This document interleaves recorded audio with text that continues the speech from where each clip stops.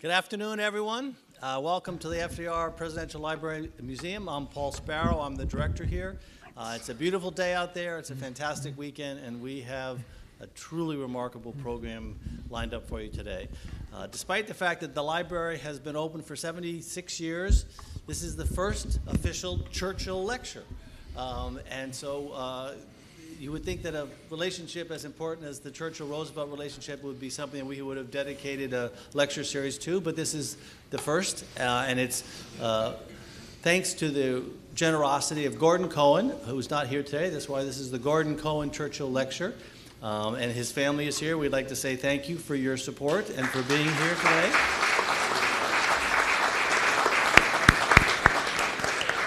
There will be another one next year, and we hope that this will become an annual tradition. And I think if you've had a chance to go over and look at our new exhibit, D-Day, FDR and Churchill's Mighty Endeavor, you'll get to see some of these communications between the two of these men. It's really quite an extraordinary, and some would say the most consequential friendship of the 20th century. And so today we're going to focus on Winston Churchill and his leadership under pressure and how that resonates even today. We have really an extraordinary panel. On the far side we have Eliot Cohen, whose book, The Big Stick, The Limits of Soft Power and the Necessity of Military Force. He was also an author and a scholar and a professor at Johns Hopkins University, and has been inside government and had to address the issues around national security, and he brings an insightful eye to what the application of power really means in a crisis situation. Then we have David Reynolds, who literally just flew here from Christ College, Cambridge. His arms are killing him. He's, 11 books, 12 books, how many?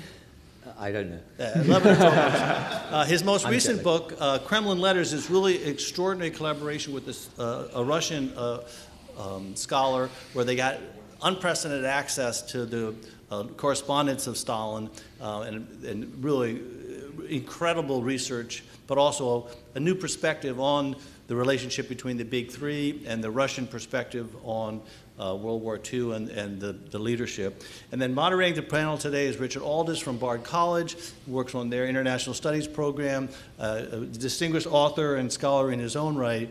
And this conversation is going to be, I think, a real first for the library, so we're so glad you're here today. Please welcome our panel.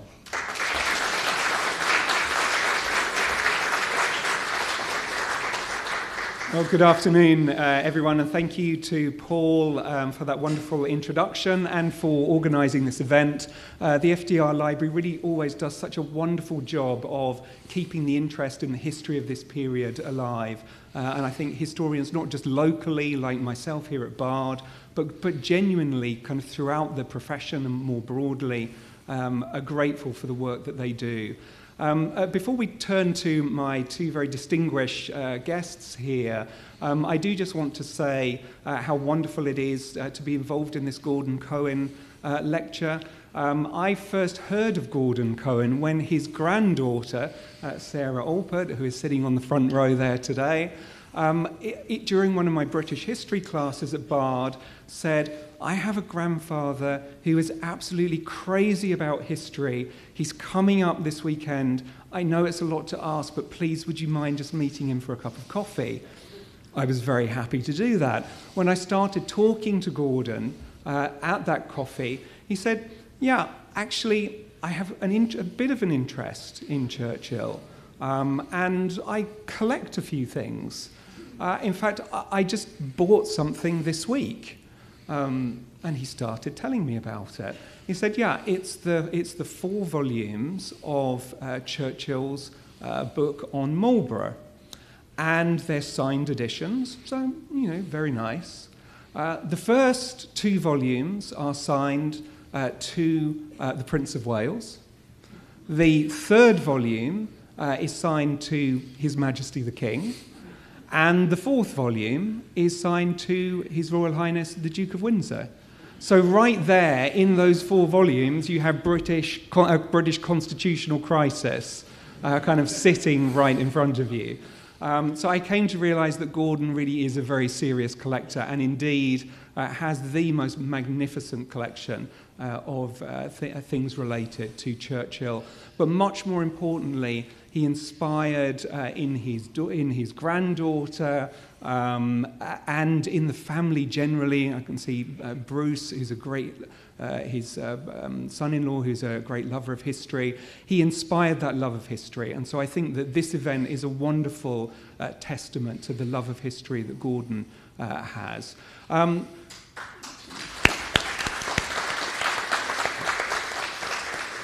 Our topic today is leadership under pressure. It's very much rooted, firstly, in the wonderful exhibition and events around D-Day, which are taking place here at the library. So that seems to me to be a really good place to start.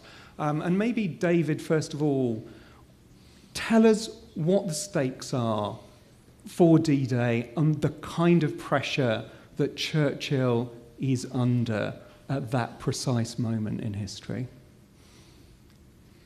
So, in June 1940, British forces have left the continent of Europe ignominiously, though in retrospect miraculously, the evacuation at Dunkirk.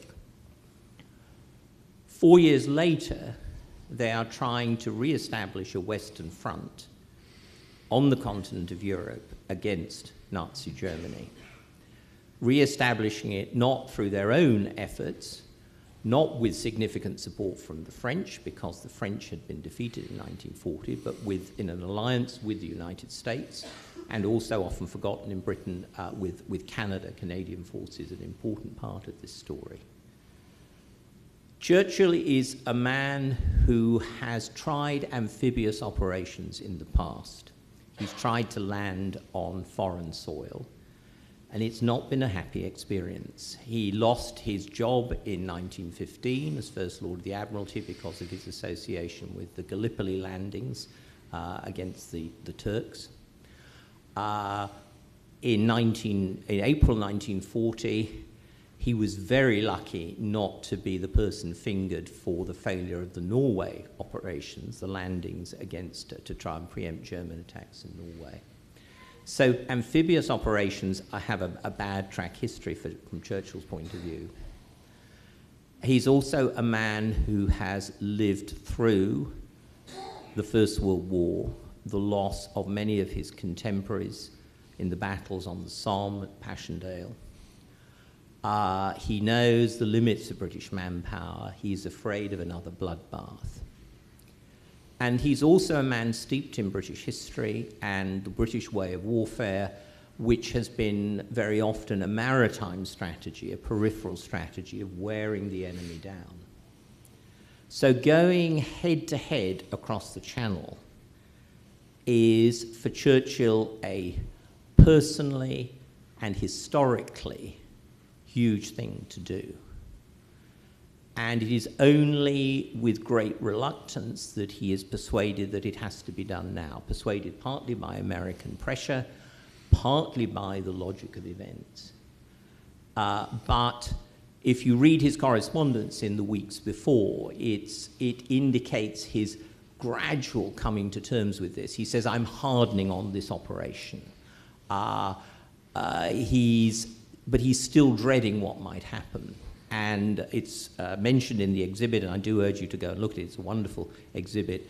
But he and Clementine, his wife, have dinner the evening before, the 5th of June, as the paratroops are taking off for France. And it's a pretty gloomy dinner. It doesn't say much. And then at the end of the dinner, as they go up to bed, he suddenly looks at her very sharply and he says, you realize that by the time we get up in the morning, 20,000 men may be dead.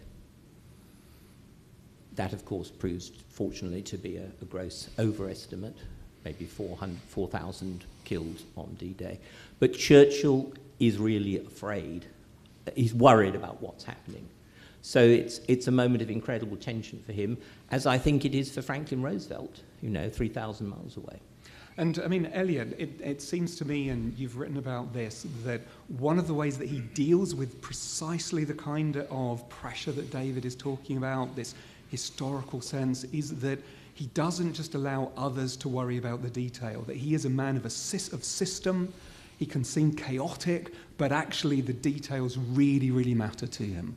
Yeah, well, first, just to reinforce this, I think it's important to understand that nobody was completely certain this was going to work. And in fact, the American Chiefs of Staff, Joint Chiefs of Staff, flew to London, as had been planned, a few days after the landings. And the original idea behind that had been that if it was necessary to make a decision to call the whole thing off, to liquidate the landings after they had occurred, that it would be good to have the American Joint Chiefs together with the British Chiefs so they could make that decision together. So there was everybody realized that this was somewhat iffy. But to your point, Churchill, once he's convinced that an invasion of France in 1944 is the way to go, he gets very involved in the details, to include the mobile docks, the mulberries. There's a scheme for, I think it was codenamed Pluto, which would be an under-channel pipeline under the oil ocean, pipeline. Yeah. So he gets very engaged in that, as he did throughout the war. I mean, I think one of the misconceptions about Churchill sometimes is that he would be this terrible micromanager, and this was completely inappropriate. The truth is, if you look at the chief executive officer of any great corporation, they will get very involved in details. The measure of their leadership is, are they getting involved in the right details? So, Steve Jobs, very famously with the iPhone, kind of wanted to make sure that you had the right clicking sound when you turned it on, so there would be something sort of a satisfactory little thunk. And that wasn't Steve Jobs micromanaging, that was Steve Jobs focusing on some very, very important details. And that's sort of the Churchillian pattern, I would argue, throughout the war. I mean, he certainly doesn't always get it right, but he did end up focusing on some of the critical details, just probing to make sure that they had been taken care of. I mean, I think it has to be said, as someone who's a university professor, I think it's very fortunate that Churchill never had a university education. He didn't think in those kind of ways. He was someone who could think big and also think detail, right, and also asked the untrained but often very important questions. In a way that's simply not true of most political leaders in Britain at that time, who'd had, if you like, a classical education. He was a gadgets man. He was fascinated by how things worked, and he wanted to get down and find out, so how exactly are we going to send, put an oil pipeline under the channel, or how are we going to build these artificial harbours? What are they going to work, and all the rest of it? And that was, part of his maverick kind of genius. It didn't fit into a box, and that's part of why he was so difficult to deal with, but also so important. I think Isaiah Berlin kind of wrote about that, didn't he, where he said that part of Churchill's success and success in leadership is a bit like driving a car, that you don't think about driving a car in a general sense, you think about it in a very specific sense, right, when you are confronted with a particular situation. Yeah. But I think in that respect, we were talking a little bit about this before. This is a not uncommon leadership sort of experience. It's just on a scale infinitely vaster than most of us can imagine. But there's a similar pattern with Churchill, say during the Battle of the Atlantic, when he gets very, very focused on the details of how the convoys are being organized and what speed they're moving at and that sort of thing. He similarly gets very involved, really almost simultaneously with D-Day. The Germans launched the bombardment of London with V-1 cruise missiles and then later on V-2 ballistic missiles.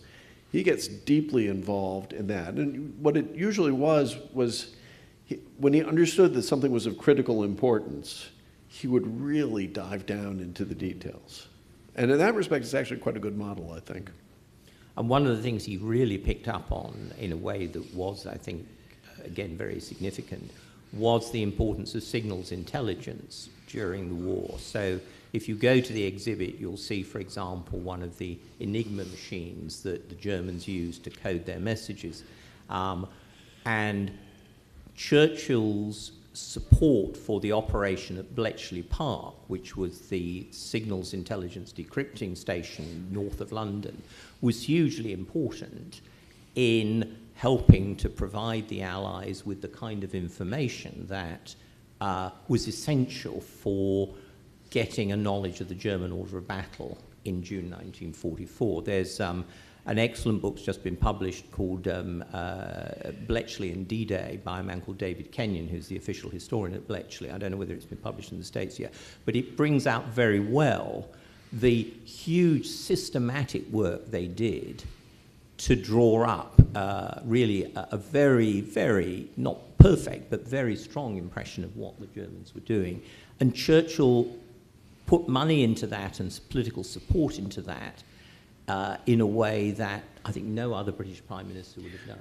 There's another sort of D-Day story which speaks to a different kind of focus on details, and that's personalities. So, you know, the British landings at D-Day go considerably better than those at Omaha Beach. And one reason is the British had a whole division composed of some very odd-looking tanks with flails and plows and stuff like that. Known as funnies. The funnies, yeah. Yes. Was it 79th Division or something like that? Well, the commander of it was a man named Percy Hobart, who had been one of the pioneers of armored warfare in Great Britain in the 1920s. He was retired. He had sort of an unsavory reputation in the British Army. And at the beginning of World War II, Churchill, who had an eye for that kind of character, tries to find out what's happened to Percy Hobart. Well, he's serving as a corporal in the Home Guard. And Churchill goes to the chief of the Imperial General Staff, Sir John Dill, and says, "Why don't you call him back on active duty?" He said, "Well, you know, ugly divorce and a very unpopular character." And Churchill famously says, "My dear Field Marshal, it's not just the nice boys who help us to win wars, it's the sneaks and the stinkers as well." Well, and actually Hobart turned out to have been exactly the right guy to develop the kind of specialized units that you were going to, because he was an out-of-the-box sort of thinker, to allow you to get through the German defenses on the shores of Normandy. Yes, to clear some of the mines and impedimenta that had been put down. They had flail tanks, for example, which had a long track which you used to sort of blow up the mines and so on. And I mean, there are many reasons why there were problems on Omaha Beach, but as opposed to other beaches, but the British beaches were somewhat helped by that those kind of contraptions. Yeah. Yeah. Let's talk a bit about Churchill personally under pressure as well, the kind of emotional and physical pressures that he would have found himself at under this at this kind of time. We often hear the stories about his drinking and kind of so on, but I mean, he was always having to find a way to get a release to still be able to do the job. Yeah, I mean, this is a senior citizen who's doing this job. I mean, he is 69 in 1943 at Tehran. He has his 69th birthday with Roosevelt and Stalin at Tehran. So he's long past his sell-by date in some ways. Indeed, he'd been out of office since 1929 till 1939. And for many people, that was really the sign that Winston was finished. What's striking, if you look at some of the pictures of Churchill, is that in the mid-30s, he's very puffy. And there's a sense of a man who's kind of going to seed. And in the war, the early part of the war, although those jowls are there and so on, there's much more of a sort of firmness about the face. It's as if he's really tanked up by the prospect of conflict and of war. And this is, after all, a man who he's known war. He's fought in the British Army. He fought in one of the great supposedly last cavalry charges, British Army at Omdurman and so on. He's killed people in battle. He knows what it's like to be shot at, to shoot.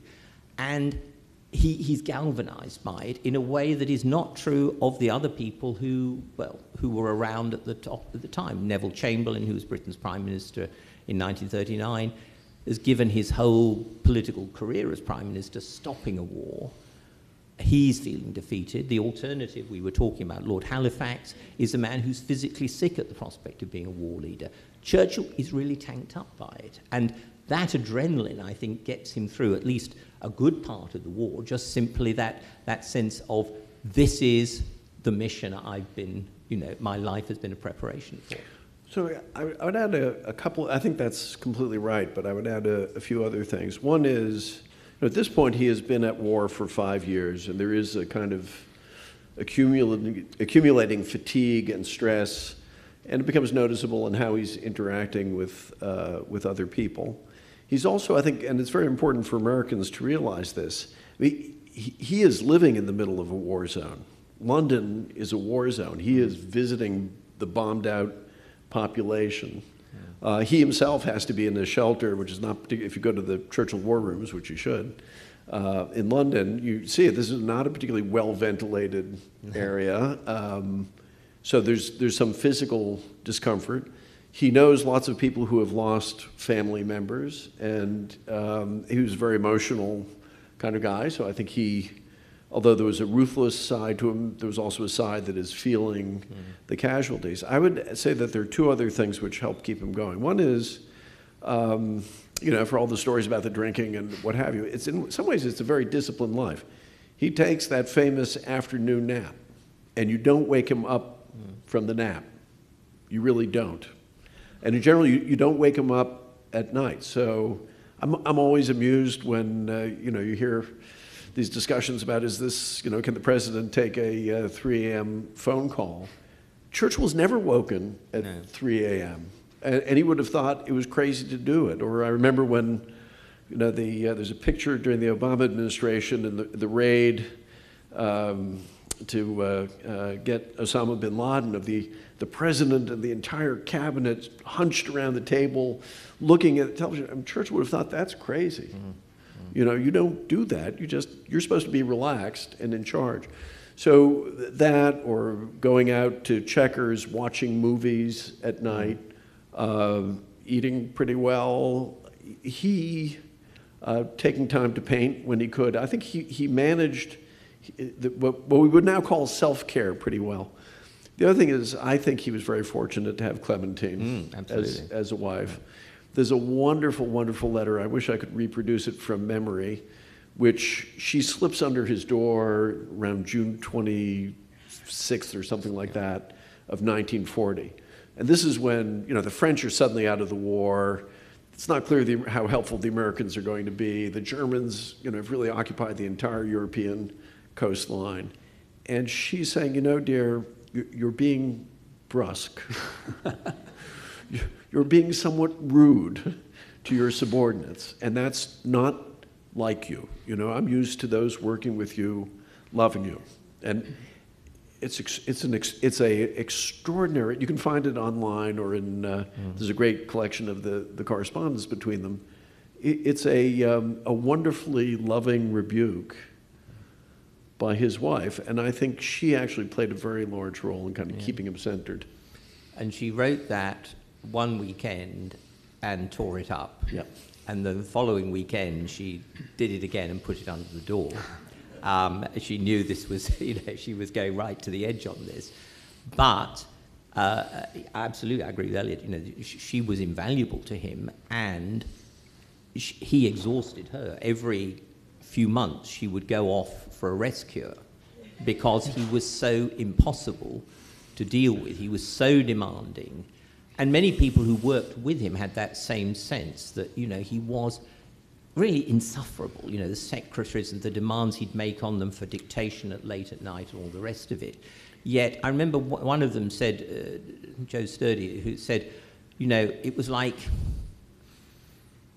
he was awful, but you wouldn't have missed it for the world, because you had a sense of somebody whose ego was huge, but it was bound up with even bigger things. And it was a kind of privilege to work with him. And I think there were only a few, very, very few secretaries who just completely fell out with him.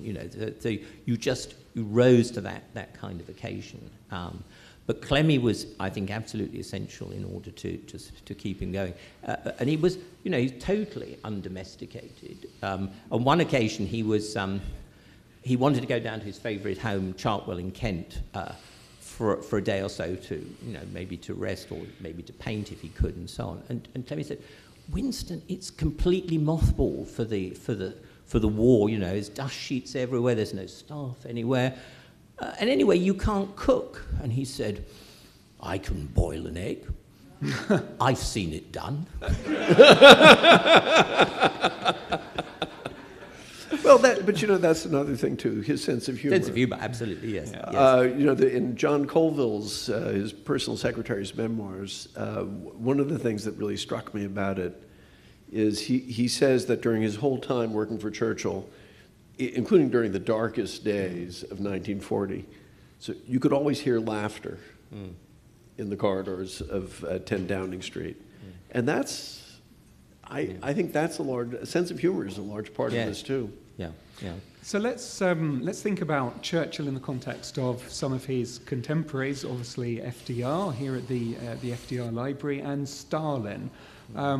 David, you have a fascinating line in the Stalin letters where you say that Churchill was a card player, but Stalin was a chess player.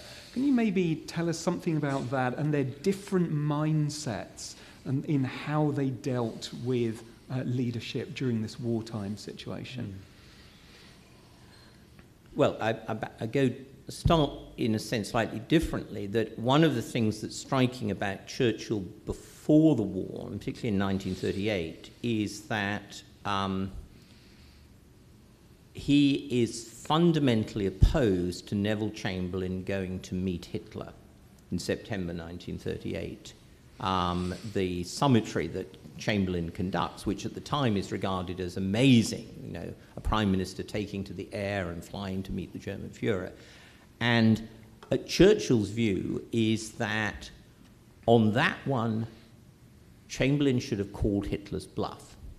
Going to see the German Chancellor, paying, in a sense, taking him seriously, feeding his ego and so on. This was fundamentally wrong. And on that one, Churchill gambled, I think, rightly. In the wartime situation, he is a man who is in a different position with regards to Stalin. He is someone who now realizes that the Russians from the summer of 1941 are carrying the brunt of the war effort against Germany, and he has to build a relationship. You have to deal with the Russians. You have to keep them going. He cannot imagine a second front early in 1941 or 42 or 43 because of the British and the Americans are not prepared, because of the dangers of crossing the Channel, all the things that he's still worried about in April 44. So part of what he does is to gamble on diplomacy, to go see Stalin, to try and build a relationship. Hence the card player. Yes. And so he concludes from meeting Stalin, who is a very different figure from the other dictators. And anybody, if you talk to people who dealt with Stalin, I once talked to Frank Roberts, who was a British diplomat dealt with Stalin, Hitler, and Mussolini, and he said, if you went to see Hitler, you got to rant, just rant up and down, and fume, and all the rest of it, and you had to just sit there for 2 hours and then repeat the message that you were supposed to come and deliver. Mussolini was a comic opera guy in fancy dress and bombast and so on. Stalin, very quiet, very restrained, never really looked at you. He would sit there and doodle, and then you made your comments, and then he would kind of look up, and he would not look quite in your eyes. He'd look to your left or right or so over your shoulder, but he'd make a very clear and direct comment. You might like the answer, but you had a feeling, yeah, we're having a conversation. And Churchill basically gambled on that conversation.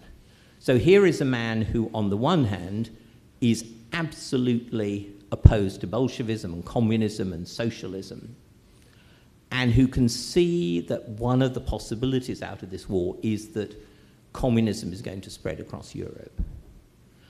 But he has no choice but to deal with the Russians, and so he gambles on the possibility of building a personal relationship with this surprisingly agreeable mass murderer.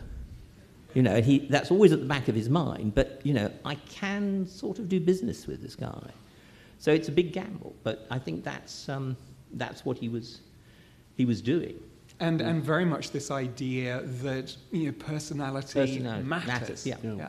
He also has two other considerations. And earlier on in the war, in 42 and 43 in particular, the British are still very worried that the Russians might sign a separate peace with Hitler.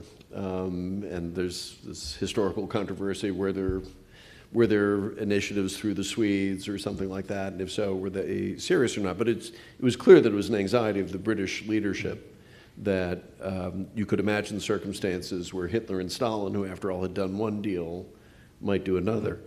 Later on in the war, by the time particularly you get to 44, Churchill's big strategic concern is the Russians will control large swaths of Europe, and the British, who will be broke, will be left alone, as he says, left alone with the bear, because nobody expects the Americans to be in Europe after World War II.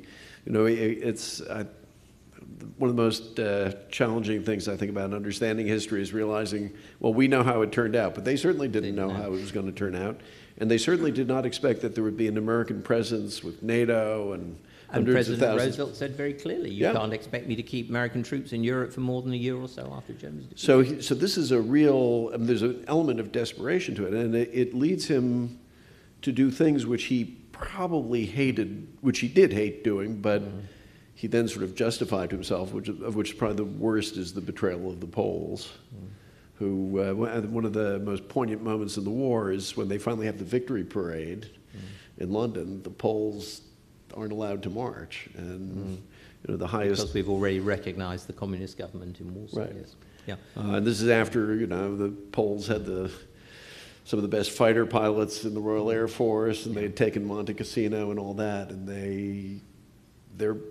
feel betrayed, and to some extent they are betrayed, and Churchill feels that he doesn't really have much of a choice about the matter. But that, if you like, also brings up the sense of moral pressure on leaders. I mean, I think, I'm a habitual backseat statesman in the sense, I can write about what they ought to have done, but I'm always trying to remind myself that, it's very different if you're in the front seat or if you're in the driving seat. And there are no perfect answers. It's basically always about choosing between a lesser or greater evil or something like that. And for Churchill, the Polish case is absolutely that. Britain has gone to war in 1939 ostensibly to protect Poland because we have signed a treaty of guarantee of Poland's independence. And Churchill does regard this as a debt of honor. And he puts an enormous amount of time into trying to get some kind of agreement between Stalin and the Poles. And looking at that correspondence between them, in the early months of 44, after the Tehran meeting, there's a huge number of messages. Churchill writes endlessly and at great length to Stalin, trying to say, well, if you can work this out, we can sort out the Polish borders and the government. I mean, really, he does try. Roosevelt is in a different situation because Americans have not signed a treaty of guarantee of Poland, and Roosevelt is much clearer about his priorities. The priority is to bring Russia in from the cold into some kind of international organization after the war, and basically the Poles have to be considered as expendable. And on one occasion at Tehran, when they're actually having a three-sided conversation about Eastern Europe, Roosevelt says, it's not in the archives here, but it's in one of the British diaries, he says, when they're talking about Poland, he says, wake me up when we get to Germany. I don't care a damn about Poland. Whereas Churchill could not be in that position. No. He felt he couldn't. And yet he had to accept the moral burden of having betrayed the Poles. And that was something, that was part of, if you like, the pressure of leadership, these decisions you have to live with. And when he was writing his memoirs, one of the parts that was particularly problematic was dealing with the Katyn massacre, which was discovered in April 43, and clearly the Russians were to blame, though Stalin claimed it was the Germans. The British and the Americans knew pretty clearly at the time that this was a bunch of lies, but you couldn't say that given the importance of the Red Army on the Eastern Front. So you got into a real moral mess on that, and that would be, I think, a striking example of the things that Churchill had to live with as being a leader. Yeah, and I mean, some of these questions are political, some of them are military, some of them are moral. When we talk about Roosevelt as well, we talked about Churchill and physical strain. There's a whole other level, isn't there, with Churchill having to deal with the physical demands of being president. Right at the crux of this. You mean Roosevelt? Roosevelt, yeah, Roosevelt, right at the crux of this major global war. Yeah, I mean, we were just reminding ourselves beforehand, this is a president who's been in office since 1933, and he's been through, one of the worst crises of American domestic history, and then of foreign policy as well. And so, I mean, the demands on him physically are very great, and the visit he pays to Tehran to meet Stalin is the beginning of the end. And again, it's documented very well in the exhibit, that afterwards he doesn't recover from his trip. 4 months in, his daughter Anna finally persuades him to have a proper checkup at Bethesda. The results are not good. And you're dealing with, in many ways, a dying president, that last 18 months. The advantages that Roosevelt had, I think, were, first, he was much less sentimental than Churchill, so there was an inequality in the relationship. I mean, Churchill could be quite unsentimental, too, but Churchill had more invested in it. The other thing is Roosevelt was well aware that he had the strongest hand to play in the world. This vast country with enormous industrial potential that was not within range of anybody who could do it any damage. And even more important than that, in some ways, he had this naturally optimistic outlook about not only what he could personally do, but what the United States could do. Churchill, I'd be curious to know what David thinks. In some ways, long-term optimist about the British Empire, although that's kind of hard to sustain by the end of the war. But he saw the darker possibilities of how all this could turn out. You see that in some of his speeches early on in 1940, where he's posing very stark possibilities. But in general, he had more of the dark in him. There's a wonderful little essay by Isaiah Berlin, Mr. Churchill in 1940, which is a review of the first volume of the war memoirs. And really what it is it's a contrasting Roosevelt and Churchill. And of course, Isaiah Berlin knew Roosevelt because he had worked in the embassy, British embassy in Washington during the war.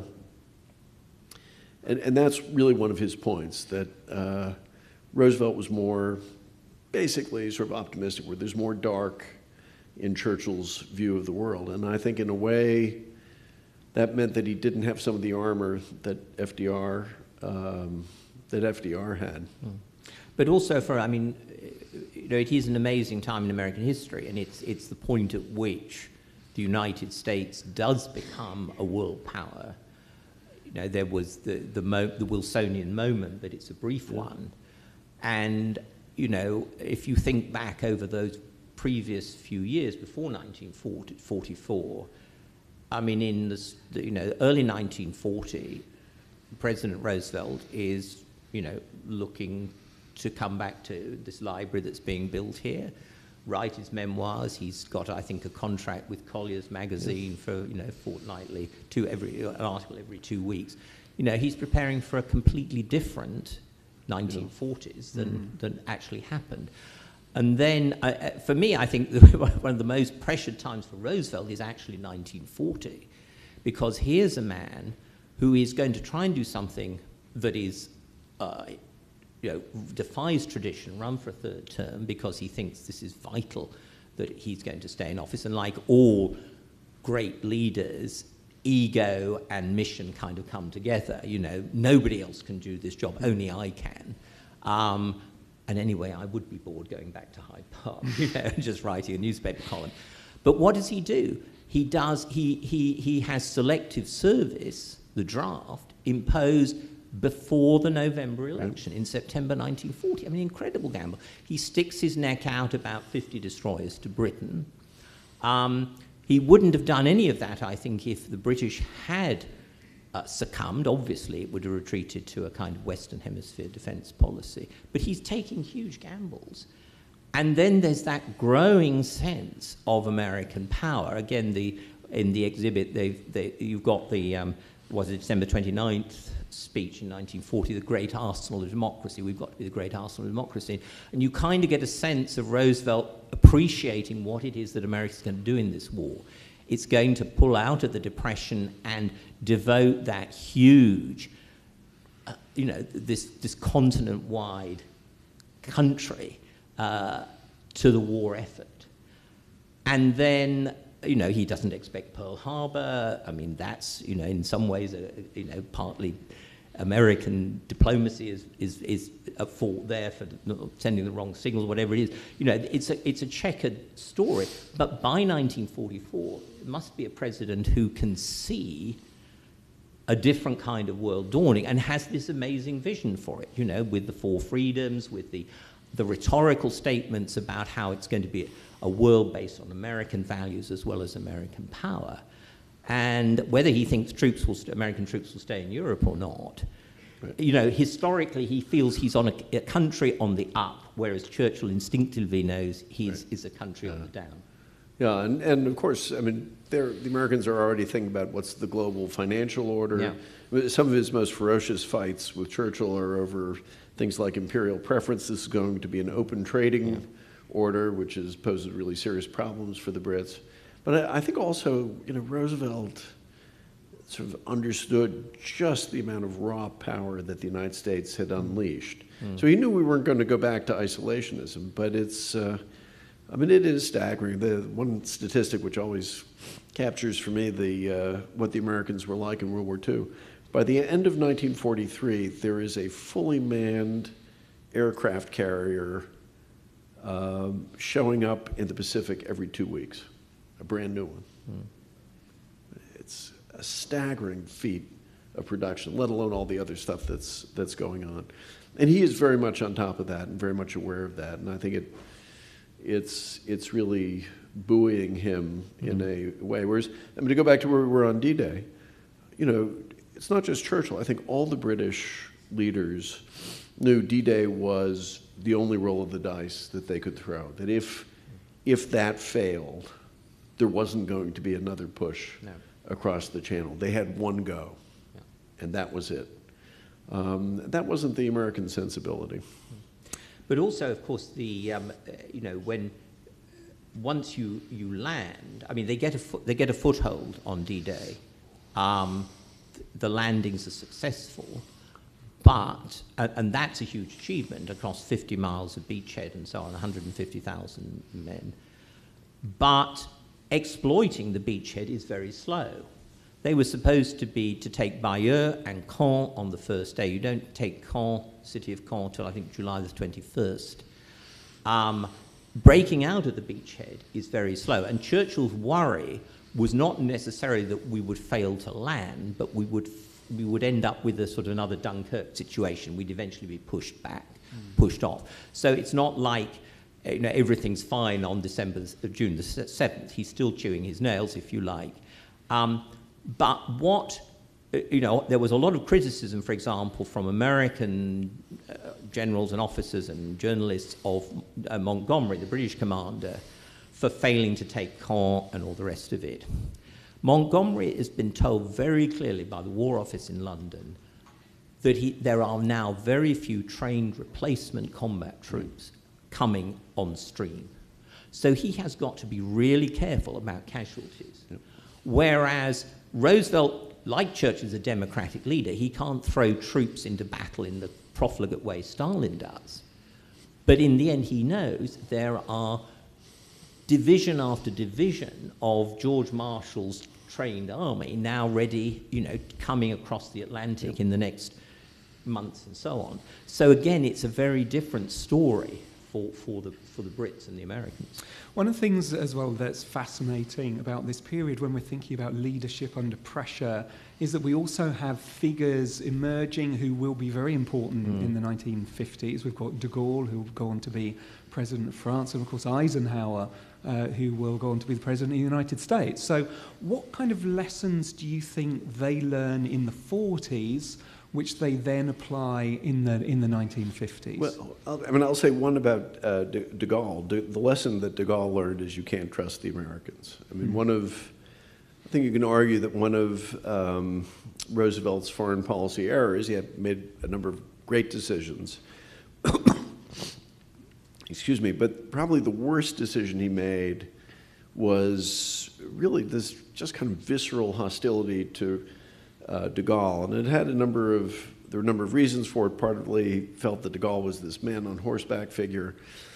Churchill was deeply frustrated with de Gaulle, and actually they're very near a really permanent breach at D-Day. But at the end of the day, Churchill understood that de Gaulle represented something very deep about France, and realized that you had to get along with him, and in particular that you had to let the Gaullists run France after liberation. And Roosevelt just pushed back against that. And de Gaulle, who had a great respect for Churchill, at one point Churchill says, look, in any conflict between you and the Americans, we are always going to go with the Americans. And de Gaulle completely understood that logic. But for him, the lesson learned was France has to be independent, and you cannot trust the Americans, really. And I think that was a very large lesson learned. I mean, Eisenhower is a completely different figure. I think a lot of the lessons he learned were essentially political. One of the reasons why he was the right guy to be the supreme commander was not because of his more narrowly military skills at operational planning. He learned to be a very adroit politician, and particularly managing a coalition and managing things back home. And of course, he took that forward as well. I mean, going back to de Gaulle, I think the other thing is, of course, that the French were totally humiliated in 1940. They were defeated in 4 weeks. One statistic I'm struck by is that in the First World War, 1.3 million Frenchmen die in the defense of their country and to cleanse their country from German occupation. In June 1940, 1.3 million Frenchmen march off to German prisoner of war camps. And that's a humiliation that the French have still not come to terms with, and I think it's still there for Macron today. More specifically, Churchill is a Francophile. If you ask, how often did he come to America, how often did he go to France, partly for reasons of geographic proximity, but also because of his close connection with France, he's visited it many, many times over the years.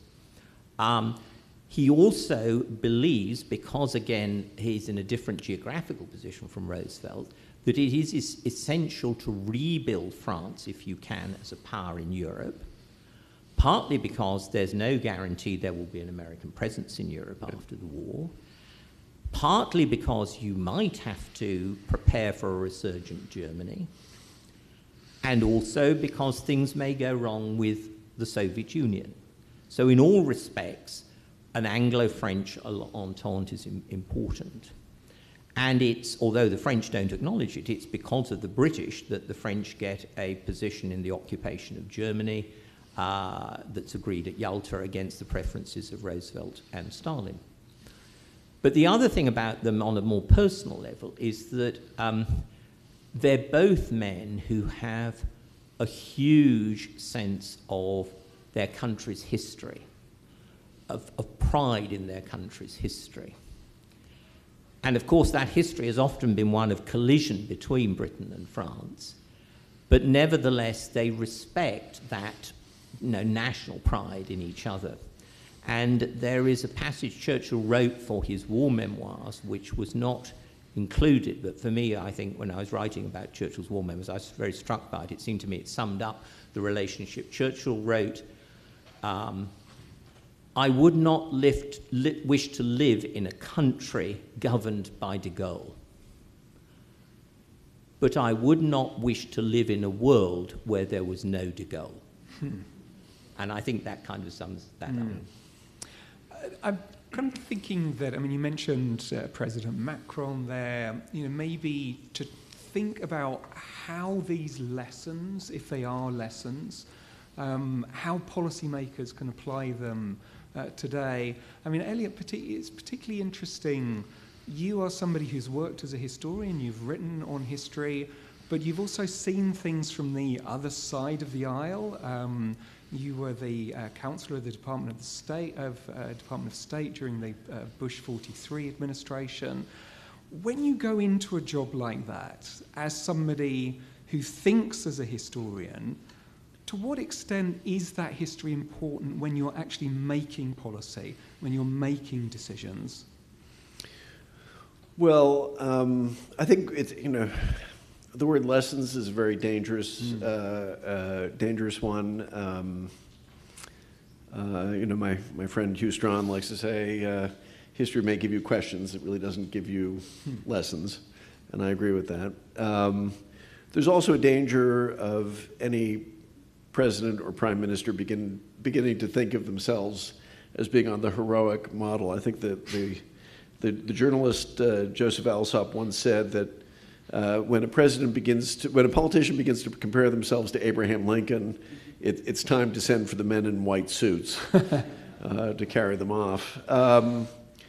But I think, first, it is the case that at some point, anybody at really the very top of government will begin to see themselves in the context of history with a capital H. That can sometimes actually be very distorting and get them away from matters at hand. I think what, being soaked in many different kinds of history, particularly the history of conflict or diplomatic history, teaches you, though, and this is something I believed before I went into government and was powerfully reinforced by when I was in, that ideas are important and concepts are important, and we professors tend to overvalue them. Really, what matters most is the ability to implement and to do and to organize, and the ability to persevere. I mean, I think that's, in some ways, I came out of government with a greater admiration, if possible, for the ability of people like Churchill and Roosevelt, particularly Churchill, to persevere in the middle of a course of years of just one failure after another. Because, I mean, we talk about pressure, but, you're one of the people in the room who has experienced that kind of pressure. I mean, you were there kind of during the war in Iraq, the financial crash and so on. Yeah, and it's, the good news for us is we could see the end of the road, but I think that perseverance and then also being able to make course corrections of one kind or another, that's, you begin to realize how difficult that can be. It's very hard for any political or military leader to say, boy, well, we really screwed that one up, let's try something completely different. But they have to be able to at least tacitly acknowledge that, and it requires an open mind. And it does require the ability of senior leadership to hear people saying, boss, you're not going to like to hear this, but. And I think that is one of, that's one of the qualities that Churchill had, I think Roosevelt had, even Stalin. I mean, I'll defer to David on this, but I think Stalin, you could give Stalin bad news up to a point, as long as the bad news was really accurate. And it didn't necessarily reflect on him. I think it was much harder to give Hitler bad news. Yeah. I mean, that really, he couldn't process bad news. And so being the kind of leader who could have around you people who would look you squarely in the eye and say, I disagree, I think we underestimate how difficult a thing that really is. Because, at some point these leaders are really, it's a cliche, it's lonely at the top. It really is. It's all on them. And to have one of your talented subordinates say, but I think you're wrong, and then for you to be able to admit that maybe I have been wrong, that is so much more difficult than anything that ever happens in a classroom, I can't tell you. Going those, I think, very interesting comments, and I just put them in a slightly different way. One of the things I say to students, if they're studying a particular topic in diplomacy or whatever, what are the British relations with Poland during the war and so on, is get out the newspapers from the time. Look at them they're online now and so on. What is on the front page? What else is happening in the world apart from that little thing you were supposed to be studying? Because then you begin to get a sense of the agenda that a leader is having to deal with, of all sorts of things, not just diplomatic, because a lot of the problems are domestic political, they're, party political wrangles. It's just get real, because when you're in power, you don't just sit down for a period of time and say, no, I'm going to think this morning about... You're just dealing with everything. It's coming in every direction. And the hardest thing is to carve out some time to think. And my only experience of anything like power, it's kind of laughable, was being head of department at Cambridge. And what it taught me very quickly was the sense you get from many more self-conscious people who have been right in serious power, is the closer you are to the sense of power, the center of power, the more impotent you feel. That actually, I'm supposed to be able to pull all these, but I can't do it, or it's much more complex than I think, and all the rest of it.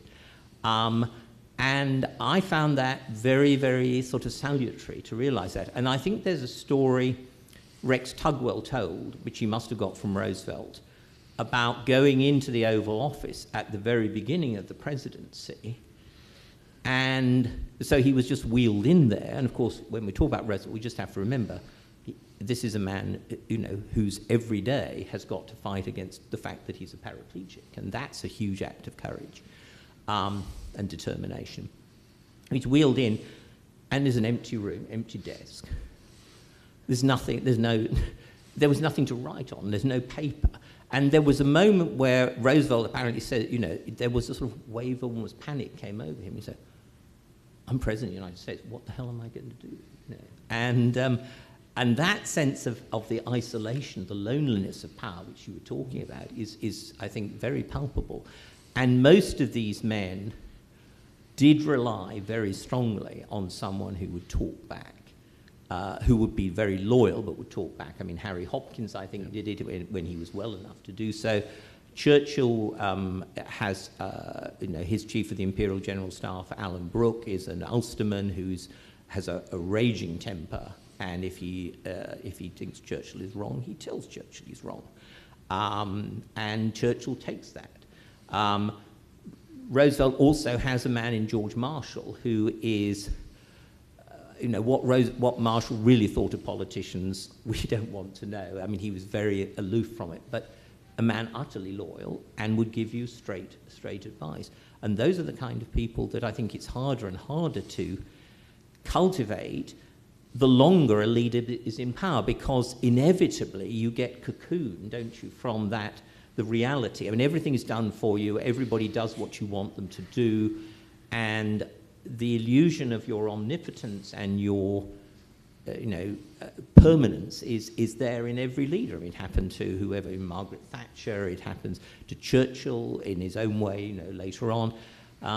So fighting against that and being self-conscious enough to know that you need people to help you fight against it is something that requires a particular skill as a leader, I think. I think, again, I think it's very good for any historian to have some executive experience, because we experienced this on I'm now my school's vice dean. Well, you get the same sort of thing. I mean, the staff will not always tell me everything that they know I won't be happy to hear. And this is, of course, just on an infinitely vaster scale. The other thing I wanted to pick up on was what you said, David, about the newspapers. One of the things that hit me in government, and it's absolutely true for these people, is there's a lot of stuff going on. And somehow it's all going to cascade onto them. And they have to figure out what are the really important things. I mean, I just remember always being stunned by, you'd go to Condi's morning meeting, and you go around the room, and every single part of the world, something's going on. And because it's the United States, even if we make a decision not to act, that's a consequential decision. You know, if you're Luxembourg, there may be terrible things going on in Southeast Asia, but really nobody expects you to do anything about it.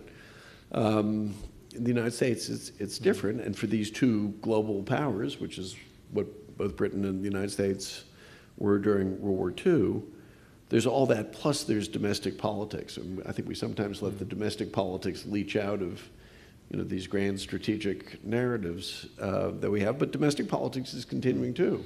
And they always have to be thinking about that as well. So I think that that ability to decide what are the things I'm going to focus on, that's a real skill, and not everybody has that. Well, I think it may be time to put our two guests under pressure by turning over to the audience for questions. So if you'd like to raise your hand, and maybe I'll take 2 or 3 questions together. Yes. So a quick question, both FDR and, of course I could use a microphone. Thank you. So both FDR and Churchill had started as having very nationalist focuses before the war and became coordinated internationalists. FDR had the Liberty League and the isolationists. Churchill writes about nations and the body of nations. So if you can do the favorite thing that people love, can you resurrect them in current politics today? What do you think that they would think in a domestic focus about whether it's Brexit or the removal of the dissolution of some of the American European coalition? Do you think they'd be in favor of it as it sits now, or do you think they'd have anything to say about it? Should we take one more? Anybody else want to? Yes, at the back. Thank you. So the microphone is just coming. In follow-up to that, I was just wondering what you would think Churchill's view would be of President Trump's meeting with the North Korean dictator and Putin. I don't know which one of you wants to go first. Be my guest. I can tell you my views, and I could call them Churchill's. And I'm happy to share my views, but it's in the nature of things. We don't know because they haven't lived all the things that have happened since. But what I would say is that I think both Churchill and Roosevelt, although in somewhat different ways, were very self-conscious that they were building a different kind of world order in which the Anglo-American relationship in particular would be a cornerstone, and in which multinational institutions, not just the United Nations, but things like the World Bank and so forth, would play a critical role. I mean, they believed that the world had to be kind of structured differently if they were to prevent a third running of the kinds of conflicts that they had both experienced in their lifetimes. And we had talked a little bit about this at lunch. One of the consequences of the passing of time is we have lost that generation which remembers World War II. Let's set aside those who fought it, just people like my mother, who was a teenage girl during the war, and who, as I think back on it after she passed away, her view of international politics had been shaped, and she was not a particularly political person, had been shaped by World War II and an understanding that it was important for the United States to exercise leadership in some way, you know, particular issues notwithstanding, and that international institutions mattered and norms of some kind mattered, and that you couldn't just kind of pull back into your shell and all that. And I think that's, to me, that's one of the dismaying things about where we are. I mean, America, you know, my blood, okay, I'll put my cards on the table. So I'm one of the, I'm a conservative, which is why I'm no longer a Republican. You know, my blood runs cold when people say America first, because that phrase that was the movement which was desperately against our engagement in the Second World War. And the America Firsters were the ones who were really fighting Roosevelt during this extremely fraught period from 39 to 41. And it troubles me no end that people don't realize, well, you know, that phrase has historical echoes and resonances which should be very troubling to us. They would have been very troubling to my parents. But they no longer trouble us in the same way because we've forgotten. Yeah, I absolutely agree about this anxiety of the passing of generations that understood the value of international institutions, however flawed they are, because that's part of, you know, just the small amount of distance we keep between, you know, civilization and the law of the jungle. As to the questions about, which you, I think, carefully evaded, about the, you know, put oneself in Churchill, what would Churchill have said now? Well, my answer to these kind of questions is, I mean, it's a fun kind of question, but you know, it assumes that we're now dealing with a different situation, but we have the same person. But of course, a Churchill, if in the 21st century, would have been a different kind of person because he would have been shaped by a whole lot of other experiences. So I'm not playing that game.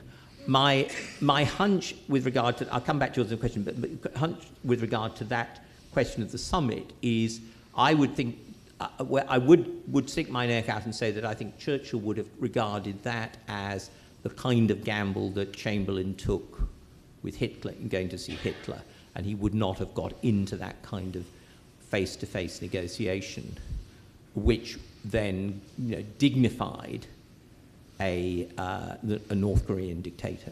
The point about Europe and Churchill's attitude, you know, to Brexit and things like this. I mean, during the Brexit debate, Churchill was claimed by both sides because his rhetoric is enticing but imprecise.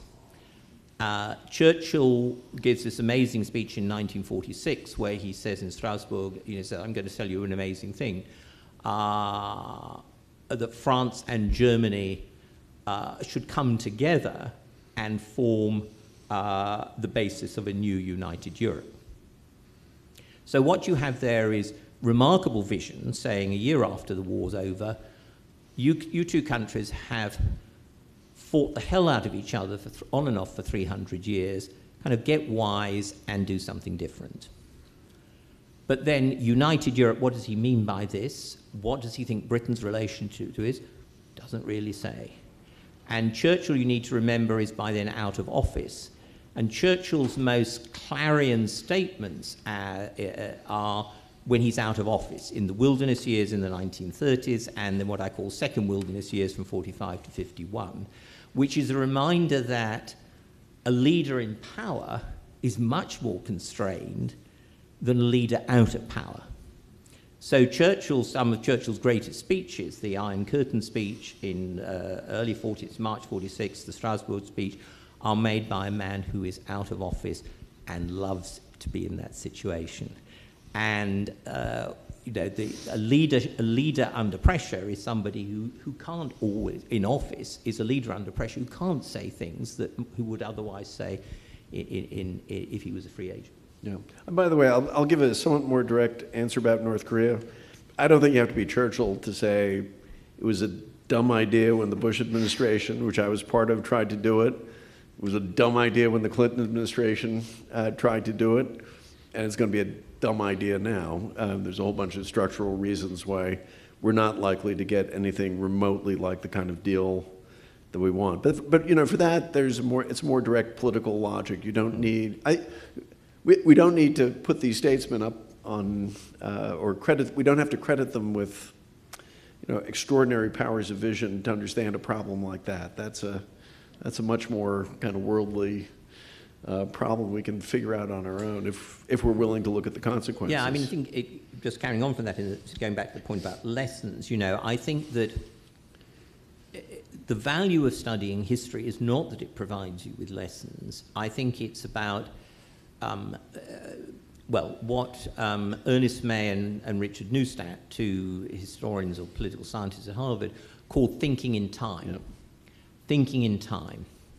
And they said they ran a course for policymakers in which the idea was to say, you know, you're coming at this and you're saying, okay, you historians, I want the answer. What's the answer? And what the historians are saying back is, no, you've got the wrong thing in mind. You don't ask, what's the answer? You don't say, how do I get out of this mess? You say, how did we get into it? Let's think historically about this in time. Now, that may not immediately generate an answer. It may not be an answer that is politically practicable. But thinking in time, instead of thinking within, you know, this week or this 24 hours, is what hopefully historical thinking can do. The problem is that most people in office don't have the luxury to do that kind of thinking in time. Yeah. But history is not there to provide answers. It's there to create a habit of mind of thinking historically. How did we get into this mess before you start thinking, oh, I want an instant answer. In fact, I think Henry Kissinger said that by the time you get into office, it's too late to start doing that. You have to have done the work beforehand. Any more questions from the audience? Yes. Speaking of generational memory, and there was an allusion to Gallipoli previously, we're in the 100th anniversary of World War I.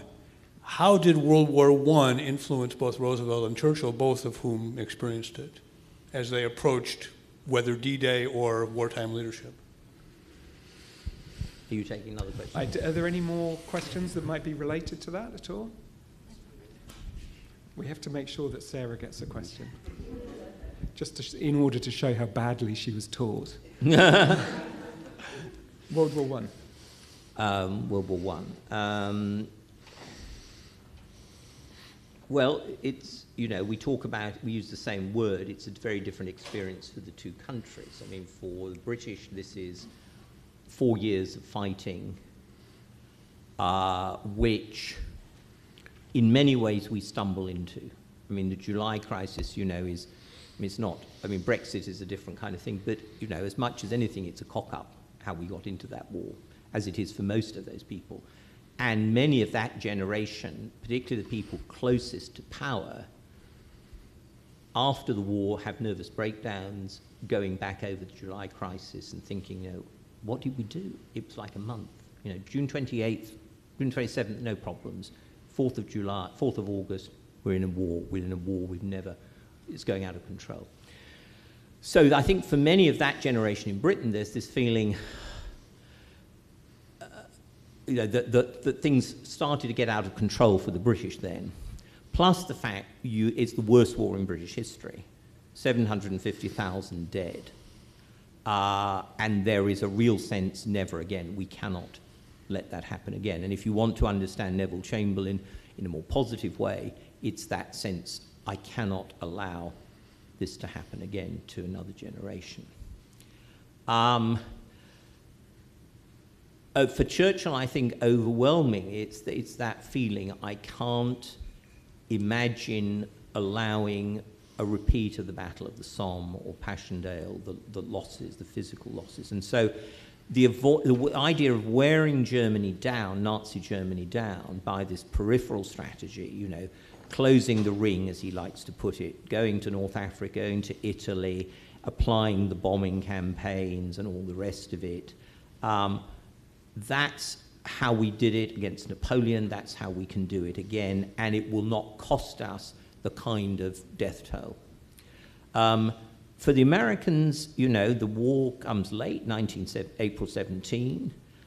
There is a US Army that very deliberately takes time to prepare, to train, and General Pershing is absolutely determined will be used as a US Army rather than divisions parceled out to the French, the British, and so on. The Americans are going to fight the war they want when they are ready to do so. And Pershing's conception of the war is actually, when he gets to start fighting in the fall of 1918, is let's do it. Basically, he wants to do it the way the French did it in 1914, which is just, you know, massive charges of men, courage, drive, and all the rest of it. So all the things that the French and the British have learned over several years, Pershing says, you know, is rubbish. The casualties in the fall of 1918 are awful. I mean, they're, you know, they eclipse, you know, most of all the Civil War battlefields put together in a few weeks. And there's a good book by can't remember the title now, but about actually the war casualties, which said really if that had gone on for much longer, there would have been really quite serious reaction back home because of the losses. But so in fact, the American war is a brief one, and it seems to be one that has never had a big impact in the States. I mean, it's striking, you know, in D.C., you're only just building a national memorial to the First World War. Previously, there's just been that D.C. memorial to the dead from the district, you know, way out on the Mall. So it's almost like, yeah, it was a kind of brief thing. We did it. We kind of recanted. We've forgotten it. And this is new this time, the second time round, whereas for the British, the burden of history is enormous, I think. So a couple of things. That, you know, let me start with the Americans. That's true, although it's 100,000 dead within the space of less than a year. By comparison, Vietnam is about 60,000 dead. Our combined losses in Iraq and Afghanistan, maybe a tenth of that. So it is, and on a much larger population base. So there's a lot of concentrated fighting. It's not remotely on the scale that the British and French, let alone, you know, people like the Serbs experience, but it's real. In fact, if you go to Europe, the largest American military cemetery in the world, in Europe rather, is the cemetery in the Meuse-Argonne, yeah, which is 14,000 graves. 14,000 graves. And it's quite sobering. It makes you realize that, yeah, there were a lot of American kids who died in that war. I think one of the things that they took away, though, was, particularly the military leadership, a wariness about the British. So the United States Navy hated the idea that this great battleship navy that they had was going to be used for escort of convoy. And it's why people like Admiral King, the chief of naval operations, when he gets in, he changes the uniform so it won't look like the Royal Navy uniform. That's how the American sailors end up with tan uniforms, so they won't look like the Brits. The American Army is quite suspicious. It's actually fed by some of their colleagues. So I forget who it was. It may have been Dill or somebody like that at the beginning of World War II, sends Marshall a copy of Field Marshal William Robertson's World War I memoir, Soldiers and Statesmen, and he was very anti-Churchill. Say, watch out, this is the guy who's leading us, because Churchill becomes this sort of bogeyman because of the Dardanelles. So that's actually a very important part of the relationship that we tend not to talk a lot about. The suspicion that the Americans have that last time we were conned, the British manipulated us, and it doesn't help that at the beginning of World War II, the British are just so much better at the blocking and tackling of high-level committee work. You know, agendas, minutes, hammering out your own position before you go into the meeting. It is very much the stuff of departmental meetings in universities. You know, you can do those kinds of things, you really get further. Well, the British were masters of it, and the Americans weren't. On the British side, I would say two things. Churchill learns a very important thing from the Dardanelles, and he says as much, and that is not to overrule his military commanders when they're really opposed to something. And so although he gets into these knockdown, drag-out fights with his military leaders during World War II, it's very hard to think of a time when he overrules them about anything that is serious.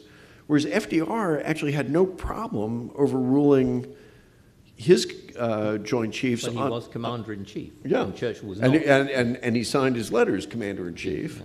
So, for example, the invasion of North Africa, Marshall and King were dead set against that. They thought it was a terrible idea. Roosevelt orders them to do it. He does other things. So there's that. The other thing about Churchill in World War I that I think is quite important, people nowadays don't read the World Crisis, which is his World War I memoir, which I think, was it Shaw say, an autobiography disguised as a history of the cosmos. Yeah. But it is worth reading because Churchill, as an historian himself, writing that great biography of the Duke of Marlborough, and then in World War I, he has experienced war at the top in every position other than prime minister. You know, he's disgraced after the Dardanelles. He goes to the front lines, which is an amazing thing, serving as a major in an infantry unit for, what was it, about 8 months or something like that. He then comes back and he moves into a whole series of very senior governmental positions. So you're dealing with somebody who has had a unique level of high governmental wartime experience, not just as head of the Royal Navy, but basically in every other position, including industrial mobilization. And I think he draws on that quite a bit in the Second War. So we've only got a couple more. Well, I was just say quickly. What you just mentioned about the First World War memoirs, it's actually A.J. Balfour who has a couple of very good quotes about Churchill. He said, apropos of he said to his niece, "I have just been reading Winston's autobiography, disguised as a history of the universe." And the other thing he said to Churchill when Churchill was going on about the need to intervene in the Russian Civil War against the Bolsheviks, and was just making a complete nuisance of himself in the cabinet, Balfour came up to him after and said, "Winston, I so admire the exaggerated way you tell the truth." But actually, could I just ask? We really do only have like 2 minutes. Go on then. I mean, he all true, but he actually writes those memoirs himself, which is an extraordinary thing for a political leader to do. Well, yes, there's a story to that, but we haven't got to. Right. He also writes an incredible military history as the biography of Marlborough. How does that shape how he leads in World War II? Well, I don't think it shapes it directly, the leadership, but what he understands is actually that you have to get your version of history on the table early. And the mistakes that he made over the World War I memoirs are not made again. So, for example, he surrounds himself with a team of people who will do the hard work in the archives. He has already printed out every month as Prime Minister the telegrams and the directives that he's issued that month, which are there in printed form ready as the basis of the war memoirs. And then thirdly, the other element is these amazing stories that he has of his experiences, which he dictates to secretaries. And he stitches all those things together in a book that is, far more than a memoir, not quite a history, but just an absolutely unique record, which is still the storyline that we follow today in so many ways. And that is what part of the amazing thing about Churchill, he fought the Second World War knowing that he would write about it as well. And that's quite a remarkable story. I can't think of anything more appropriate than asking Gordon Cohen's granddaughter to ask the final question.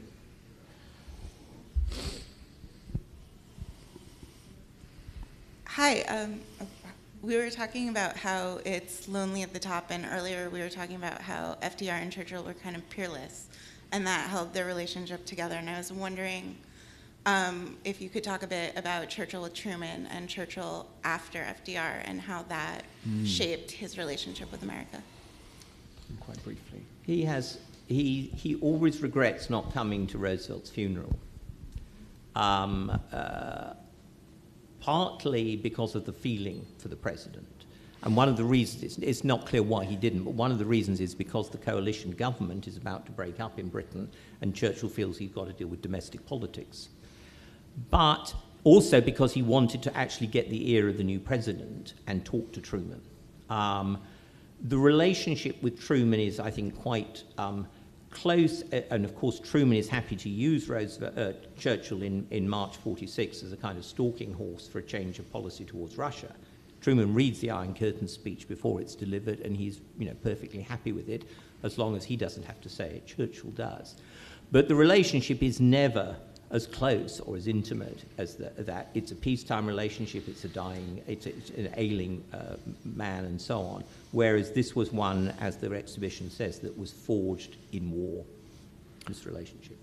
All I can say is it's nice to meet another Cohen, even if there's not a direct relationship. There's something tribal back there that's a connection. So thank you and your family for sponsoring this. Can we have a round of applause for this fantastic panel? Richard, David, Eliot, thank you very much. They will be signing books in the back. Please join us over at the exhibit in the library. Thank you.